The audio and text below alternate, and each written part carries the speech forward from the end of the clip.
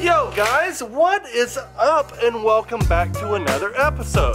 Today I got a little treat for y'all. I've been asking you guys, what videos do you guys want to see? What how-to, what Foul Friday videos are you guys interested in me doing most? And one of the main questions that I get, honestly, on a daily basis is, Bobby, why don't you shoot your Retay anymore? It's not that I don't shoot it, and it's not that I don't like the gun, but there are some reasons why you guys don't see it on the videos very much. And today, I'm gonna give you those few reasons why. But not only that, today we're gonna do a little comparison over the Retay and the Franchi. And yet again, I'm gonna give you my 2 cents on both guns, what I do and don't like about both guns. And so I just wanna wrap up the long old question, Bobby, why don't you use your Retay anymore? And is the Retay good? Because I get both of those questions quite a bit. There's a bunch of you that are interested in buying the Retay, and it's not a bad gun, but we will get to that here in 1 minute. But before we get going here, I have to give a massive, massive shout out to DUX Waterfowl.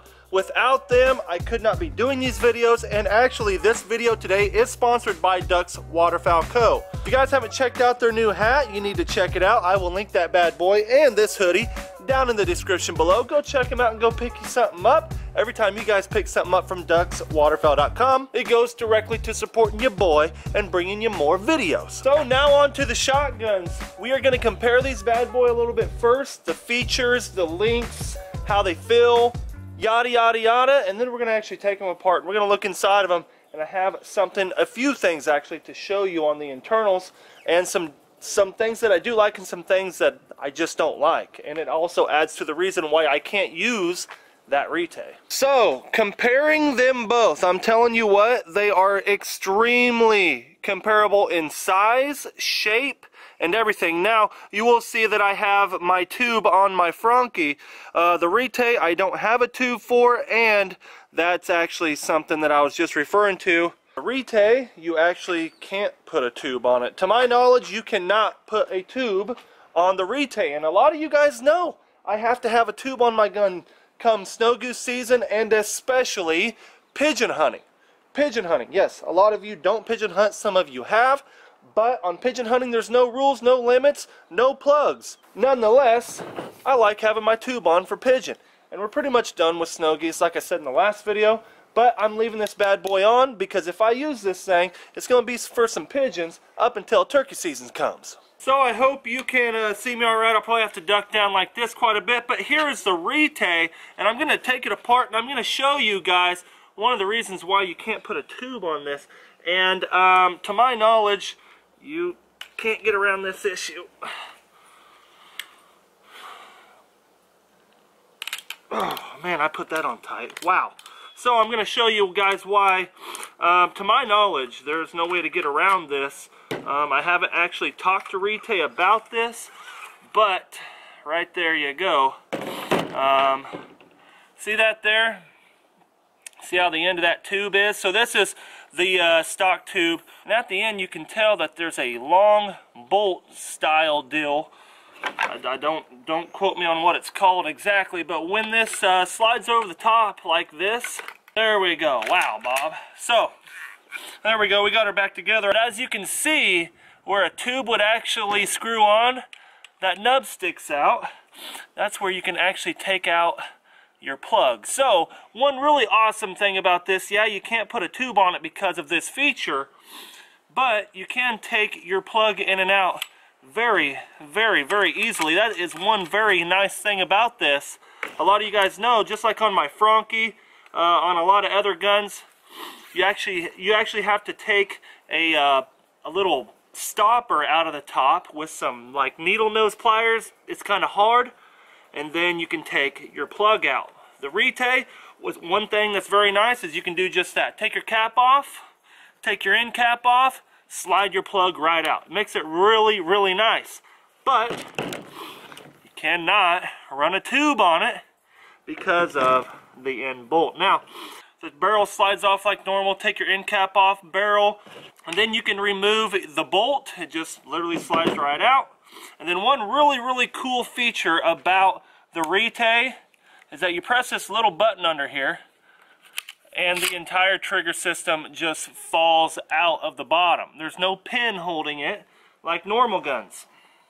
So the Retay really does have some awesome features here. Time for the old Franchi. Let's take her apart, take the tube out. Now, one thing about my, if you guys have tubes on, you know, you gotta be careful just like that, because your springs are a mile long when you have tubes on. Now guys, I get a lot of comments from you guys stating, Bobby, I don't know what's wrong with my gun. What gun do I need to buy? My gun keeps jamming on me. Is Franchi really the best gun to buy? Look guys, Franchi probably is not the best gun to buy. I don't know. I'm not sponsored by him or anything like that, but I know that it's the best gun that I have ever owned. Now, that sucker is completely torn apart. I think I've torn that thing apart literally hundreds of times, so it's really easy for me. Back to what I was saying, you guys are always like, man, what gun should I buy? I like that Retay, I like the way it looks, I like the Franchi. It looks like you've had great luck over the years with your Franchi. Look, this is the one reason why I love my Franchi. It's the first best gun, if that makes any sense, that I've ever bought. So, it's the best gun that I have ever purchased. Now, I have not bought a lot of expensive semi-automatic guns in my day. This is my like 4th season on this gun, so it's held up very good, especially for the price point of a Franchi Affinity. I think I spent right under $800 for my Franchi Affinity. The Retay costs about the same price. Now here's the Retay all torn apart. Here's the bolt, one-piece system there. Don't have to even take the handle out to get it out of the gun. And like I said, the trigger system, as you can tell right there, see that ground down safety trigger? Yeah, that's your boy Bob doing his handyman work, trying to grind it down a little bit so my finger didn't rub on it so bad. Hold up. Look at him. Oh, I'm gonna miss him so much. The last of the Canadas are rolling in. We're holding a ton of ducks, let me tell you. But back to what I was saying, the Retay, I love it. Very easy gun to tear apart, as you've seen. The Franchi has a few more parts. Now you got to take the pin out to take the trigger system out. You got to take your ejection handle out to take the bolt out. And then there's 2 pieces to the bolt, whereas it's a 1-piece bolt with the Retay.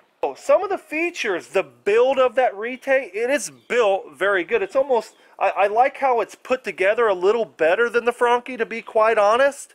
But the one thing that still gets me is not being able to put a tube on this bad boy. Sitting here looking at the end of the Retay, and it does look like you can take the end off of the stock tube here. Maybe you can take this off and they have a different fit for it that will allow an extension tube, but I haven't seen one yet. So if any of you guys know the answer to that question, let me know down below. Am I wrong? Can you put a tube on the Retay? Because not that I know of. But I did want to show you the teardown of these guns. They're very comparable, to be quite honest. And also, both of them are a hair dirty. So I'm going to go ahead and clean these bad boys, throw them back together, and then I'm going to give you my real 2 cents on what my personal preference is on this Franchi over the Retay. Because I do have some comments, and I have my tips and 2 cents about it. I got to tell you.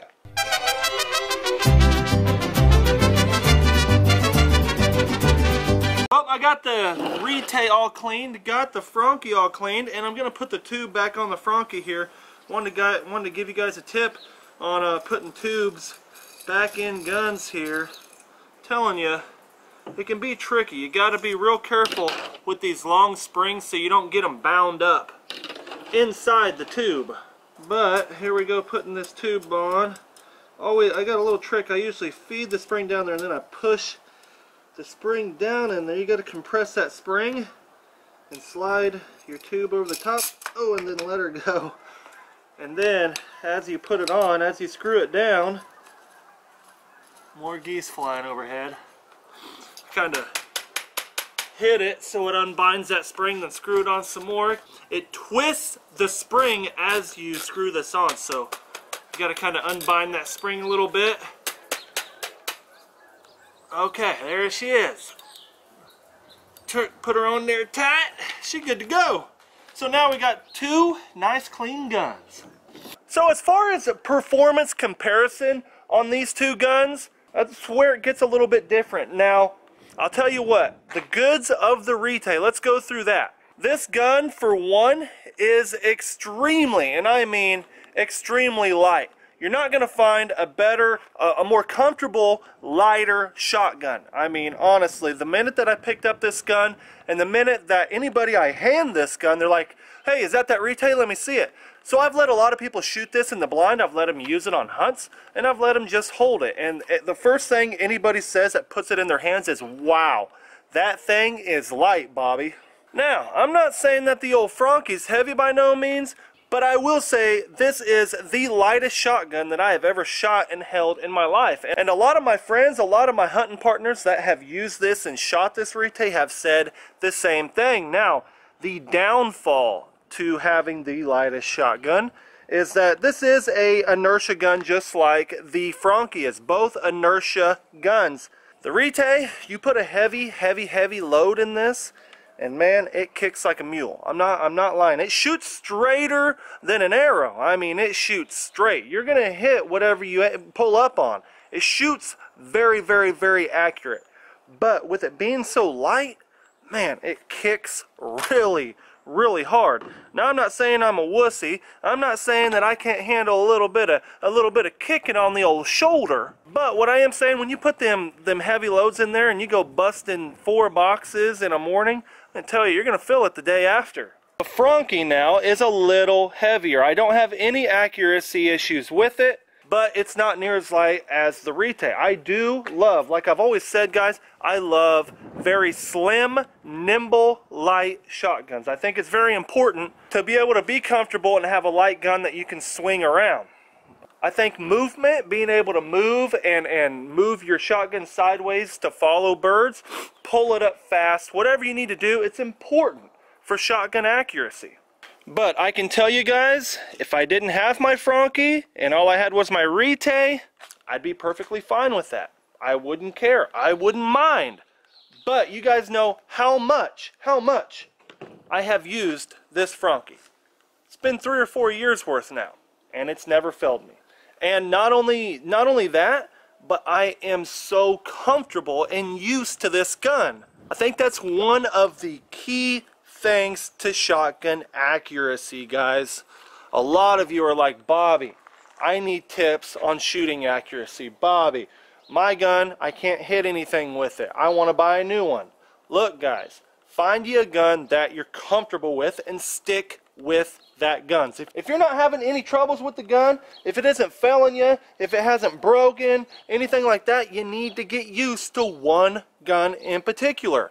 It's got to become part of you, you know? It's got to become all the movements about that gun when you pull it up, when you pull it to the side, to the left, to the right, you need to be used to that gun, and the more you use that gun, the more you're going to get used to it. So all in all, just because you go buy the most expensive Benelli or whatever it is, doesn't mean that you're going to be able to shoot anything better or more birds in particular. My theory is, find you a gun you like. Doesn't have to be the best, doesn't have to be the cheapest, doesn't have to be the most expensive, guys. But use that one gun and get used to it. I'll be quite honest with you. When my Affinity just poops out on me, I'll probably buy another Affinity. I'm not kidding. I'm not joking. I'm not affiliated with Franchi whatsoever, but I absolutely love this gun. And hey, if they wanted to send me one for free, you know, that'd be great. But what I'm saying is that I'm just used to it. I can shoot very well with this gun, given the amount of hours, the amount of time that I've invested and put into shouldering that shotgun over and over and over in a lot of different situations. Dove hunting, pigeon hunting, goose hunting, duck hunting, turkey hunting, all the above. That's my tool, and that's my go-to tool, is that Franchi Affinity. And like I said, I'll probably stick with that gun forever. If it goes out on me, I'll probably buy another one. I'm not kidding you, because I still haven't used a better shooting gun. Now, I know a lot of my buddies are just hooked on Benellis, and that's fine. If I would have bought a Benelli before the Franchi and gotten used to the Benelli, I'd probably be all over the Benelli. It's all about what you're used to. That's what I prefer, is what I'm used to. But real quick, I want to know what videos you guys want to see. I want to know if you guys like this one. I want to follow this one up with some more shotgun videos. Now, I have a lot of buddies that have, you know, Super Black Eagle 3s, 2s, Browning Maxes, all kinds of them, Berettas, A400s. I mean, tons of SX3s, SX4s. I have so many buddies that have so many different guns. If you guys want to see some videos, some more videos of gun comparisons, like the Super Black Eagle 3 compared to the Super Black Eagle 2, you guys have to let me know down below if you guys want to see those videos, because if so, I'll go borrow my buddy's guns. We'll go take them out. We'll do some target practicing. We might compare shot patterns. That might be a good one. If you guys want to see those videos, let me know down below. Or even if you just want to see review videos, like on the new Super Black Eagle 3 or on the 2 or on any guns in particular, put them down below. I'll get the gun and I will do some review videos or whatever you guys want to see. But honestly, guys, I hope I covered the long old question that you guys ask the most, Bobby, why don't you shoot your Retay? And guys, again, that's just because I am way more used to my Franchi Affinity. I mean, I just cannot, whenever I pick up a different gun, I've had to shoot the Retay, and then I shot another buddy's gun this year, and they're great guns. Don't get me wrong, there's nothing wrong with them. But it's just being comfortable and used to that one gun that you've always had in your hands. And like I said earlier, big shout out to DUX Waterfowl Co. Check out the new hat. Oh yeah, she dope. If you guys want to pick it up, I'll link it down in the description below. But thank you all for being here. If you like this video, give your boy a big old thumbs up. And if you haven't subscribed, you ought to. And if you haven't turned on them notifications right down there, that bell, hit that bell. It'll notify you when I upload. Thank you all for being here like always. We'll see you on the next one. Peace.